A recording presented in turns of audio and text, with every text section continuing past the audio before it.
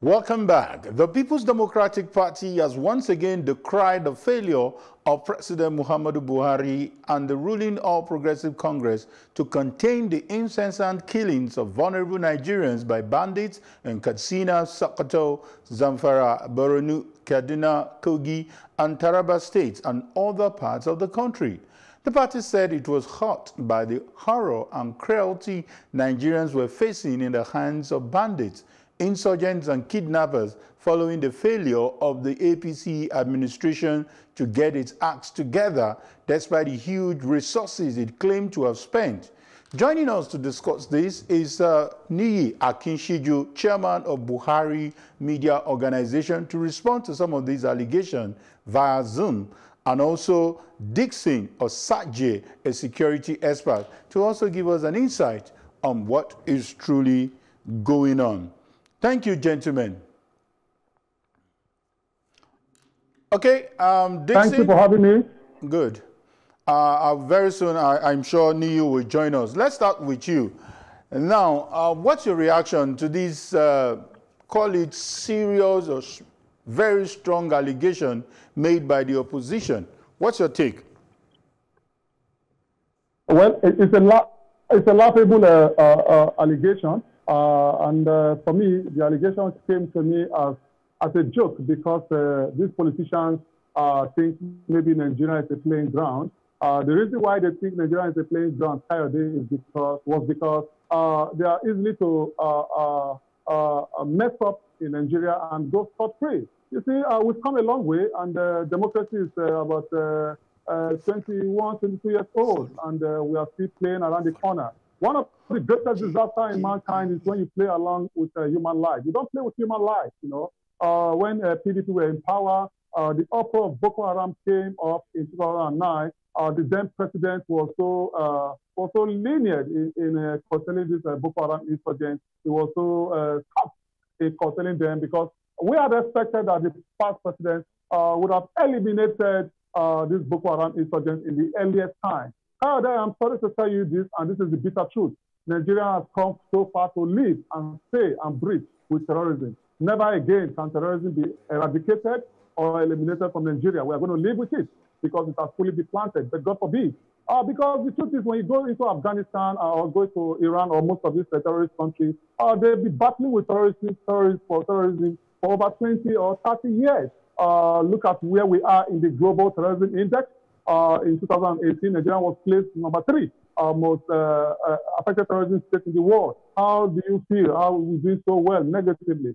It's a very, very painful situation. Last week, I saw the chief of army staff was bouncing, looking very fresh and healthy. I had actually thought he came from a holiday in Bahamas. I never knew he was coming from the front line. And he said he has killed about the decimated 1,429 terrorists. Who told you that you count number of dead bodies when it comes to terrorism?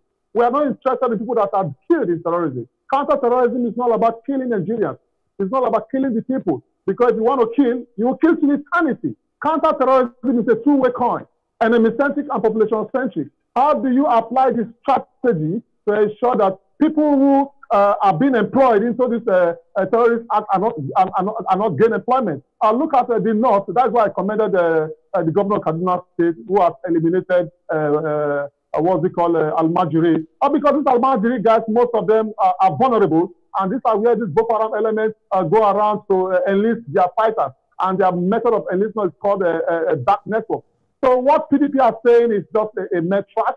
It does not hold water, because they actually created the foundation of insecurity in Nigeria. And it's really a worrisome situation. So they should all keep quiet, come together, no blame game. Nobody's going to use Nigeria or the blood of Nigeria to win 2023 elections. Nobody's going to use this disappointment of APC to win 2023 elections. Neither will APC capitalize on the loss of Nigerians or their approach to win 2023 elections. We must come back to the drawing board that Nigerian lives matter. We are not here to play. We are not here to joke. People are dying every day. Nigerians are dying every day. When I saw the death roll that was orchestrated on Nigerians a few days back. I put myself on the shoe, and I know that our security agency have failed. We have failed in the area of territorial behavior. We have failed in the area of operational methodology. We have failed in the area of psychological operations. We have failed in the area of intelligence operations. In totality, we have failed, and our security agency in totality owe Nigerian apology for bringing us to this mess. Because some group of elements cannot hold the army, the navy, the air force, and even the police hostage for over 10 years. Dixon, I don't want you to exhaust all the questions I have for you. Thank you for that opening remark. But let me talk to an APC, that's the chairman of Buhari Media Organization, and I want him to respond to this allegation made by PDP. Could this be tagged? You know, probably we should put it on record that because APC has written this statement, it is expected that we have the people in power to react to this. So this is not a one-sided argument. So, Mr. Nee, what is your take? Is there something you can take home as the truth, or you just want to dismiss everything written in that statement? Thank you very much. Very good evening to you. Good evening. I think when the opposition are taking on more or less a situation or a form of comedy, this is the kind of issued statement that lacks profundity, statement that lack fundamental analysis, you know, and of course lacks initiatives and thoughts.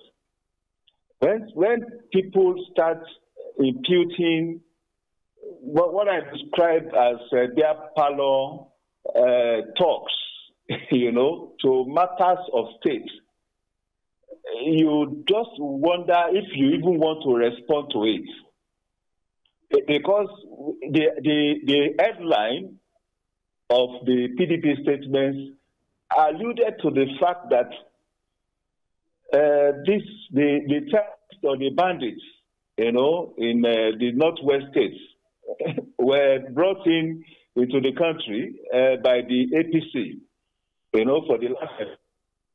Nothing can be more mundane.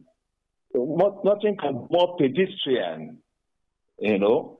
I am not a security expert, but I know that there are values and processes, you know, especially in conflicts, you know.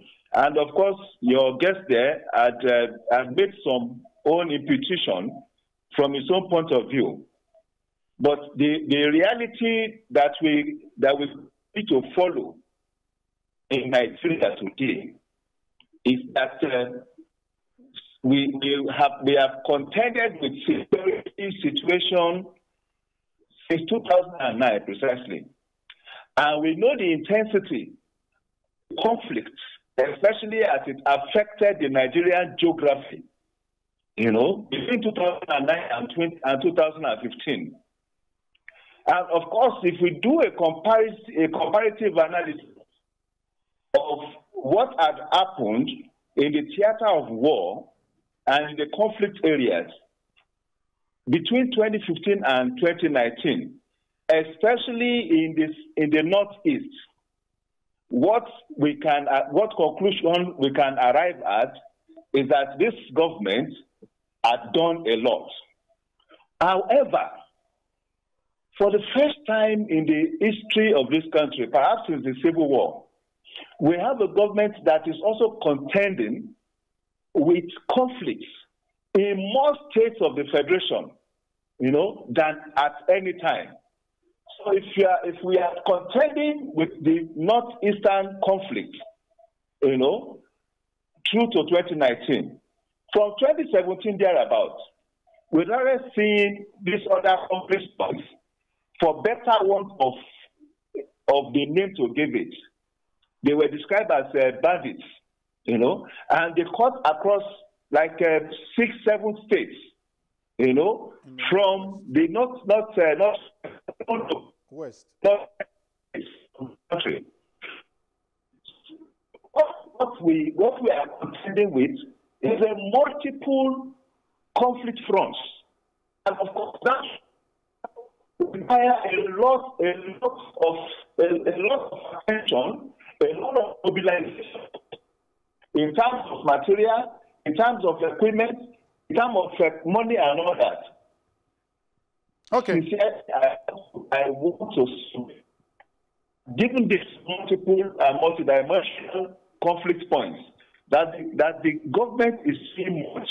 Yes, more are needed to be done. We need to do more.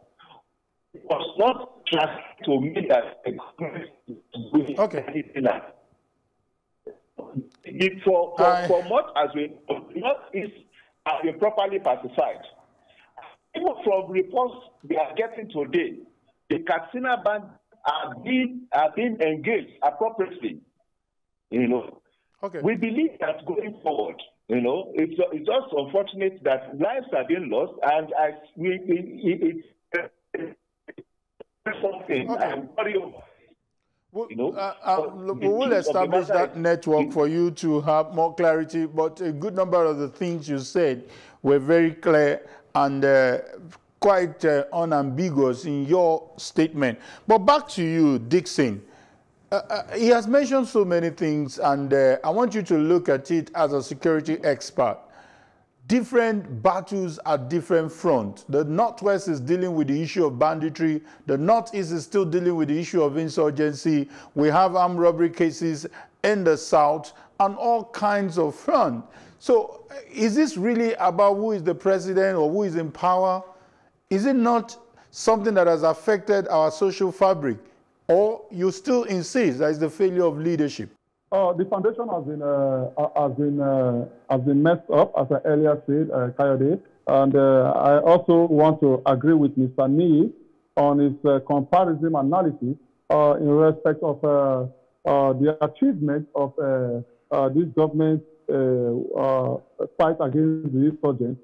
Because actually, when this government came on board, about 14 to 16 local governments were in the hands of Boko Haram, and the military went in hard on the Boko Haram, and they ensure they retrieve those territories. And that is what we call territorial behavior. Territorial behavior is taking account of the territory, not allowing anyone to come and host a flag in your territory, go before the enemy, don't allow the enemy to regroup, don't allow the enemy to build up their capacity. That is one of the things the military has achieved. So, however, I believe there is a setback of late because when we talk about battles, there are many battles in a given war. Sometimes the Boko Haram set a battle, they defeat the army. Sometimes they come with a battle, the army defeat them. They're just playing, win game. But sometimes the army with air force bombardment and air force power, they usually decimate these guys. But now they let us get things very clear. The mentality in which our military, for instance, are looking at the counter-insurgency war, I think they are getting it wrong. Counter-insurgency is not all about the military. It's a two-way coin. The military approach and the civil approach. The civil approach is known as the population-centric, while the military approach is known as the enemy-centric, because the military go before the enemy. And another problem we also have is that our military has been exhausted. The reason why they are exhausted is that Boko Haram tends to have two strategies.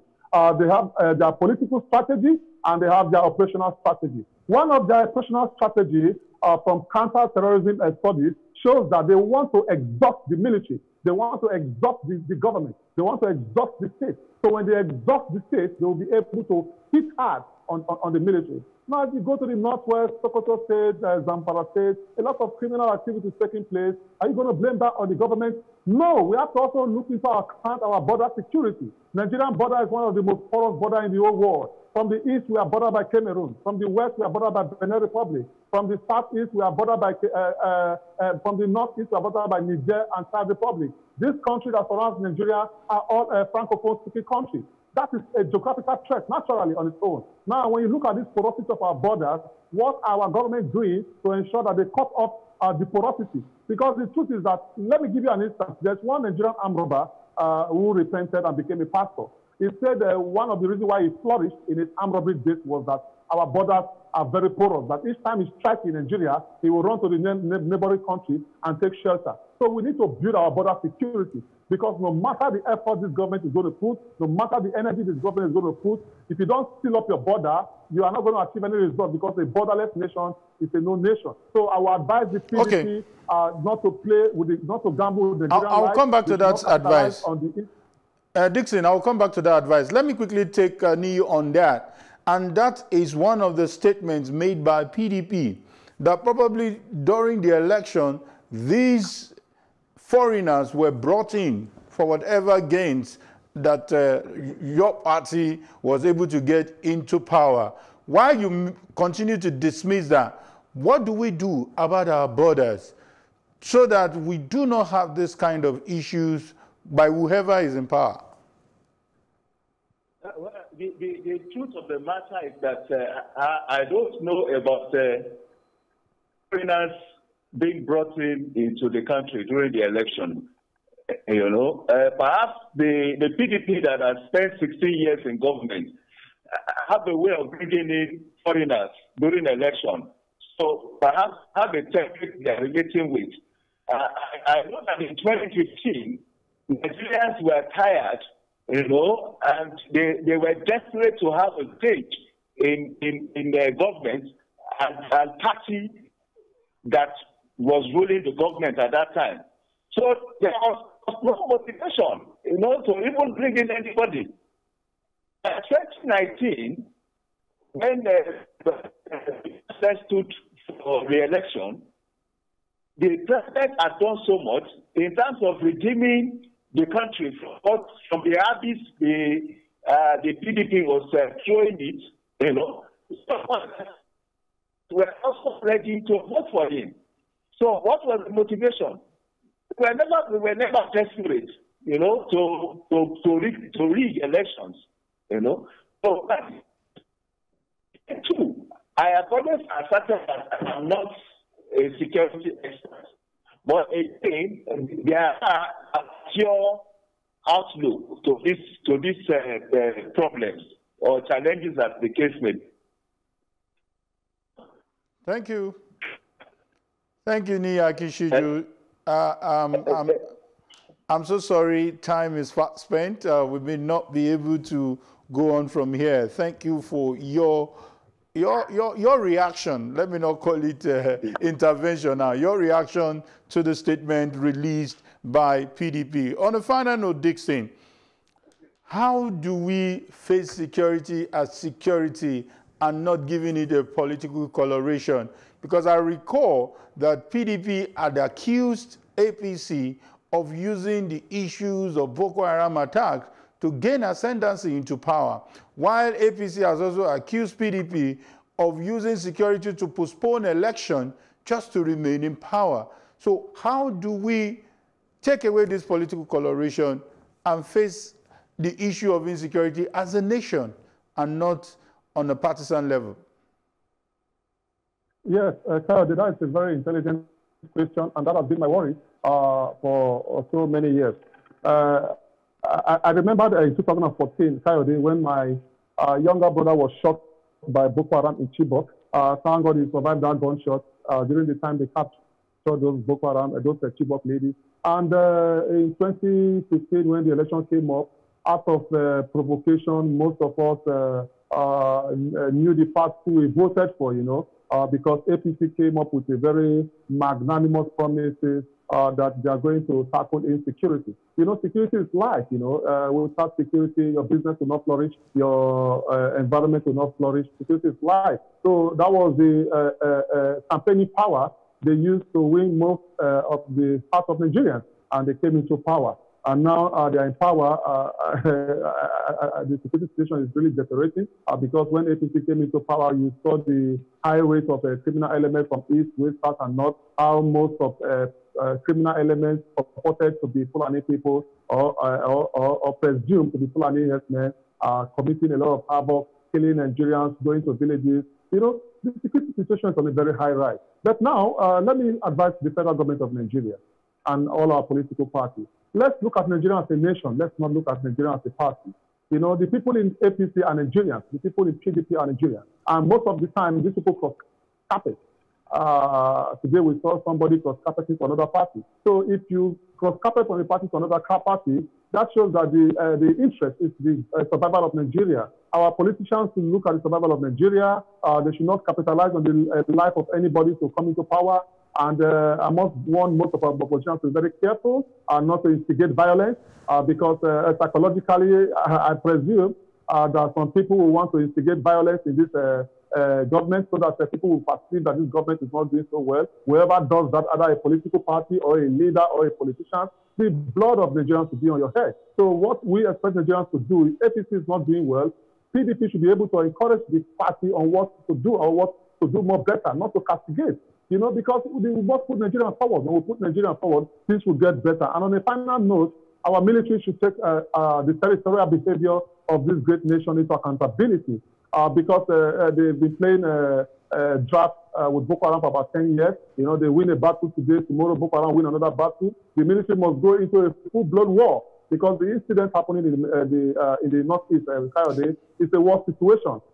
In a war situation, when the loss of life exceeds 999, is classified as a war situation. Okay. So the situation in the northeast is a war situation, and the military must approach that as a war situation. Then Nigeria will be a better place.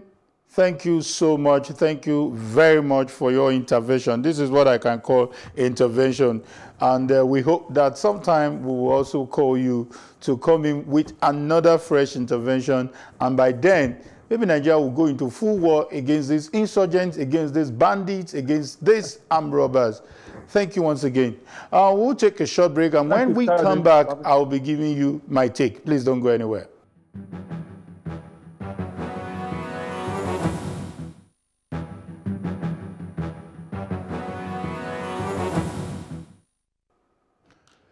Government contract with the people is to provide welfare and secure their lives. While the contract has been breached over and over again by different governments, the fact remains it is the people's right. Till and until this constitutional provision is guaranteed, we will not hold our peace. Till and until we can travel on our roads and highways without being crisscrossed by daredevils, bandits, marauding headsmen, armed robbers, and sometimes strangely uniformed men, we will not hold our peace. Our contract is not with any party. Our contract is with our president, our governors, our local government chairpersons who hold our trust through the ballot. Beyond the rhetorics and tantrums by political actors, we demand a stop to the killings. And that's all for tonight. Join us tomorrow for equally interesting conversations and have a good evening. I am Kayode Ladende saying bye for now.